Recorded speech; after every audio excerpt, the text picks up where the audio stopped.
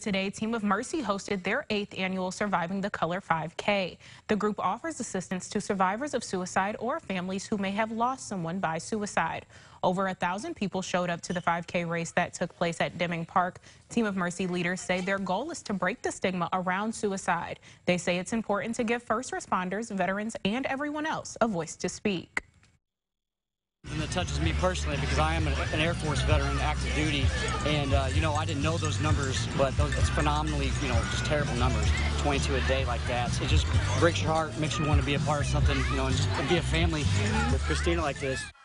The group also says they want to reach all those who may know someone or themselves who may be dealing with suicidal thoughts.